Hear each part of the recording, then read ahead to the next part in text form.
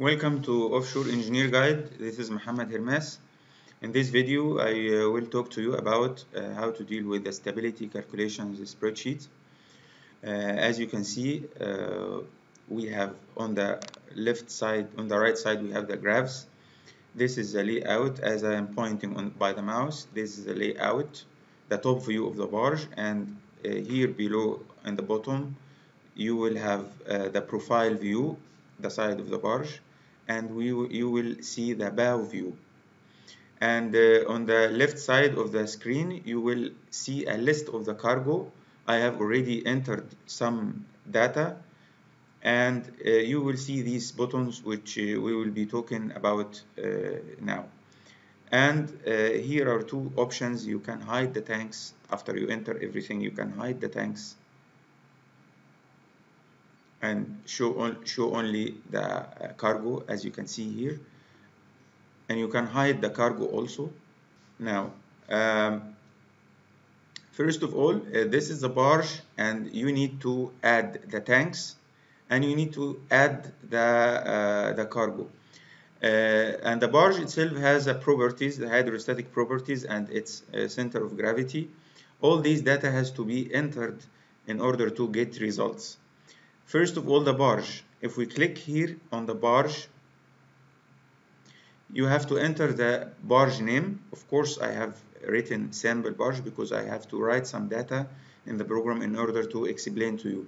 You have the name of the barge, the length, the breadth, the depth, some notes if you want, the weight or the light weight, and the center of gravity, the longitudinal center of gravity, transverse center of gravity, vertical center of gravity.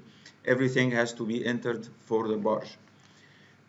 When you click save, when you finish entering these data, when you click save, if the program detects that you haven't entered the hydrostatic properties, it will say to you there is no or incomplete hydrostatic properties entered for this barge. How will you proceed? You can choose later, and you can choose enter now. Let's try to choose enter now. It will take us to another screen where you will find some instructions. I will just explain these instructions to you now.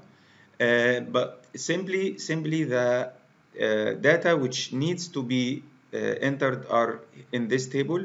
You have to copy 6 columns from some other spreadsheet. These 6 columns constitute the displacement, draft, KMT, KML, BMT, BML.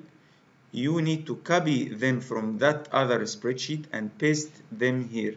Click on this cell A11 and click and right click paste after you copy the data there on the other spreadsheet, and then you are done.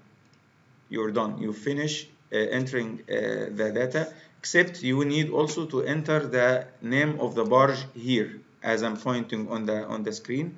Type the barge name here, and this name should be the same, exactly the same name as entered here. Let's open this barge window.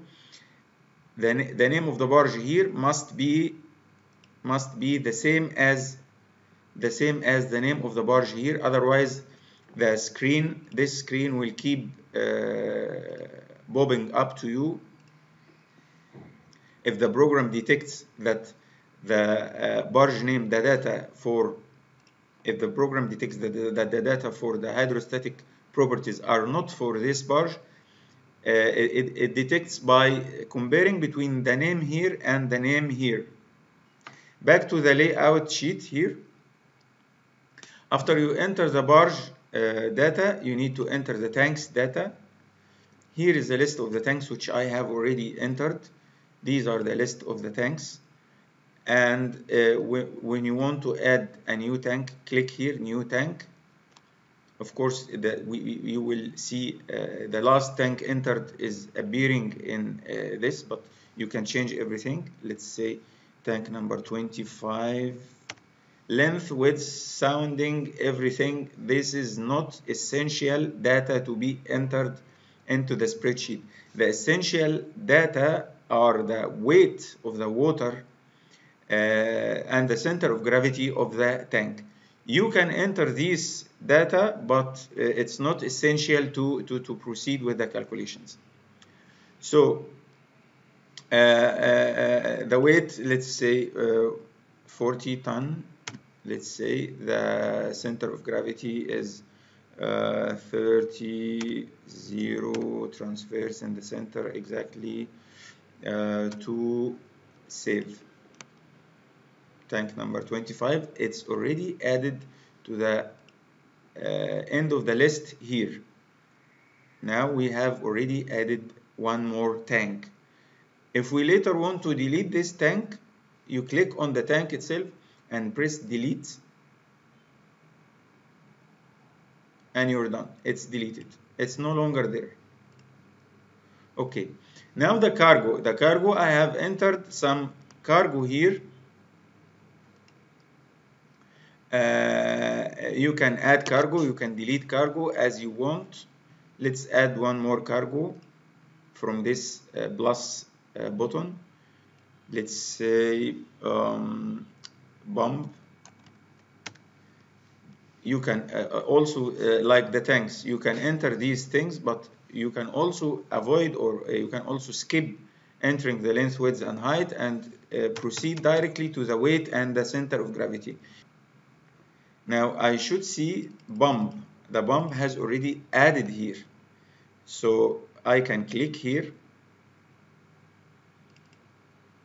and change anything. Or I can also make some changes in the location of the bump, because once I click on the bump here, I will see the location here. The left means the distance from the y-axis. The top is the distance from the x-axis. I can change the location of the bump from these boxes, or I can use these buttons to move if I want to move it down. Let's say if I want to move it down, I click on the bump, and from this button, down button, I click. As you can see, can you watch? Can you watch? Please watch what happened to the bump as I'm clicking the down button. Can you watch, please? Watch. Okay, let's use the up button. Okay, let's use the right button. It moves with me.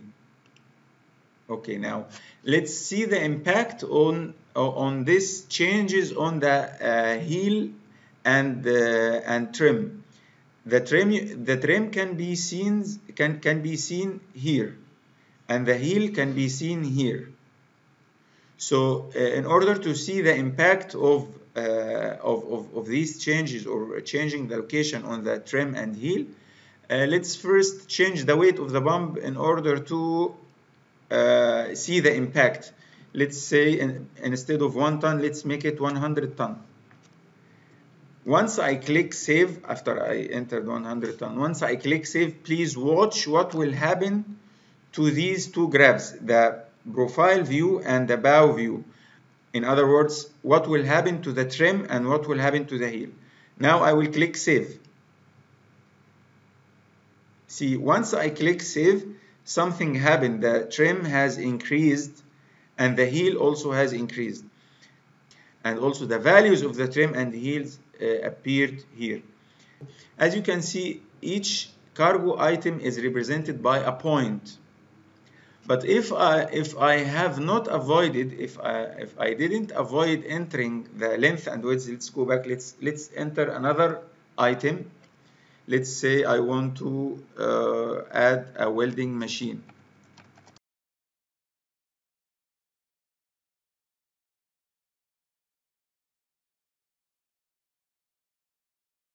Where is the welding machine? Is here. Can you see this?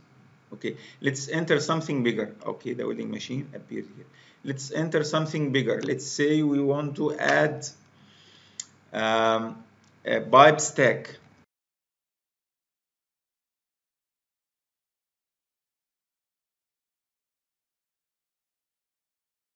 Here is a pipe stack. Now the pipe stack is represented by a rectangle as the welding machine here. Why? Because I have not avoid I have entered the length and the width, but if I entered only the center of gravity and ignored the length and width, I will have the item represented by only a point like here. So you don't bother looking for the length and width if you are concerned with the stability of the barge.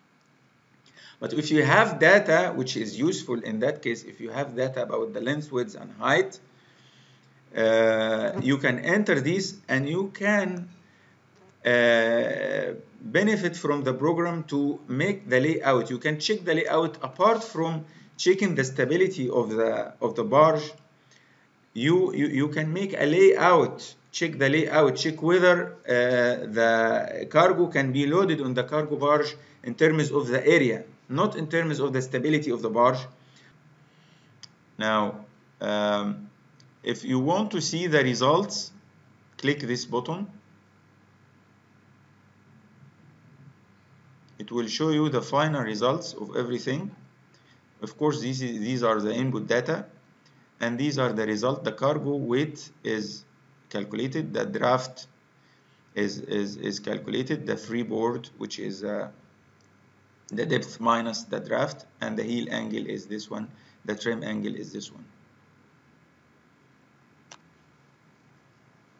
If you want more information, click help here. It will take you to the video, to this video which I'm making right now, and it will take you to other videos. Also, you can send to me any inquiry through my website, www.offshoreengineerguide.com.